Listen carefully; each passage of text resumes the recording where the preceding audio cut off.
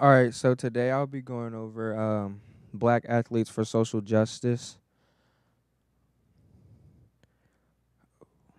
All right, black athletes who changed the world. So for a little bit, I'm just gonna be doing basically, basically just some old age era athletes who basically changed the world because black people in general, but also black athletes have been discriminated for such a long time.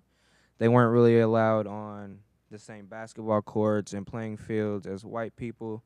But fortunately, we've had some African Americans who overcame racial slurs and death threats and focused on making the sports world a better place.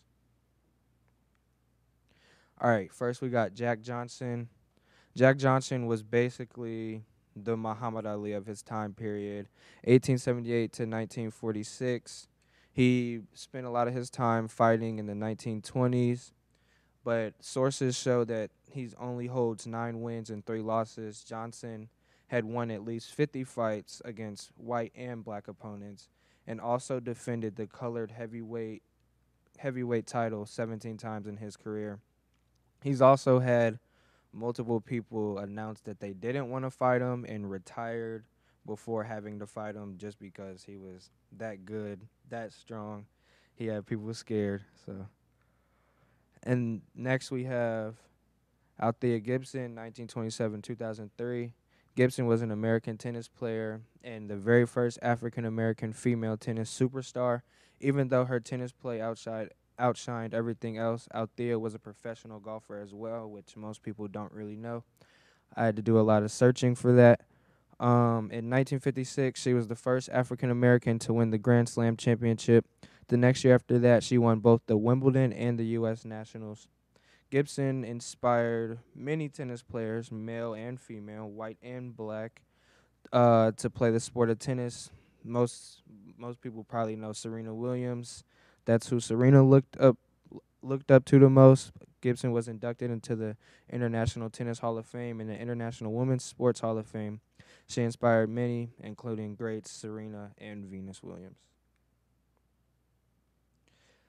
Jackie Joyner Kersee, 1962 to 2021. Kersey's an East St. Louis native and known as one of the greatest track and field athletes of all time, male or female. It's oftentimes seen that she's beat male opponents in a race as well, and people still believe that she is faster than most men that run to this day, and obviously that ran back then in her time. What's so amazing about her success is that Kersey was also heavily asthmatic and was heavily asthmatic throughout the time in her career and is still heavily asthmatic. So the success she had, playing a sport that caused a lot of running, a lot of jumping, was pretty outstanding. She won 3 gold medals, 1 silver, and 2 bronze Olympic medals. In long jump, her play in social justice is huge, with her being an active philanthropist in children's education, racial equality, and women's rights. Kersey also has basically a family tree of runners and athletes in her family. Next, we have new age athletes of social justice. So we'll be going over Serena Williams, Jalen Brown, then, of course, LeBron James. All right, so Serena, American tennis great, 22 Grand Slams, most for both men and women in this era. It's often believed that Serena is even better than a lot of men that play the sport. Men don't like to hear that, but that's what sources say. She's won the U.S. Open, French Open, Wimbledon, and she's also an Australian Open champion. Serena has been a heavy supporter on women's rights in general, and especially women's rights in her sport of tennis. Oftentimes calling out acts of sexism and discrimination in her sport. Williams also heavily speaks about the double standards and the gender pay gap that female athletes experience. Oftentimes making statements like, I think we've made really big steps, but also think we've got a really long way to go, just across the board. Whether you're thinking of tennis, soccer, or basketball, there's so much space to improve on. So she oftentimes talks about women of all ages experiencing sexism in their sports or their jobs or whatever they do.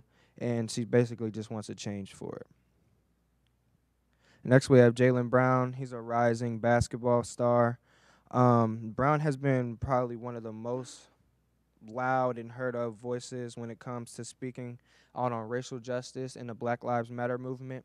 This past summer, which people might not know of, Jalen Brown drove 15 hours from Boston back to his hometown in Atlanta just to be one of the lead voices in a peaceful Black Lives Matter protest. He was also met by other NBA players like Malcolm Brogdon, the Pacers starting point guard. Brown even stated, being a celebrity, being an NBA player doesn't exclude me from no conversation at all. First and foremost, I'm a black man and a member of this community. We're raising awareness for some of the injustices we've been seeing, and it's not okay. He often speaks out a lot on, racial injustices that he sees in the NBA as well by, commissioners and GMs and stuff like that, and stuff that he sees that, him and his teammates really don't agree with, but he's been probably one of the most to speak out on it a lot. LeBron James, we've got 17-time NBA All-Star, 4-time NBA champion, and he's had 10 finals appearances. When it comes to LeBron, he's really passionate. When it comes to LeBron, he's really passionate about the Black Lives Matter movement and dealing with racism in the world and especially in the sport of basketball. He's done a lot for the black community on racial justice, social justice, and just racism, period. At the NBA restart in the bubble, he spoke out a lot about the murder of Breonna Taylor and others this past summer. I want to continue to shed light on justice for Breonna Taylor and her family and everything that's going on with that situation. This is what he stated at a conference at the restart of the NBA bubble this past summer. He then spoke out on how he feels every single Louisville police officer involved in that situation should be fired and arrested, which Breonna still unfortunately didn't really get the justice that the world feels that she deserves.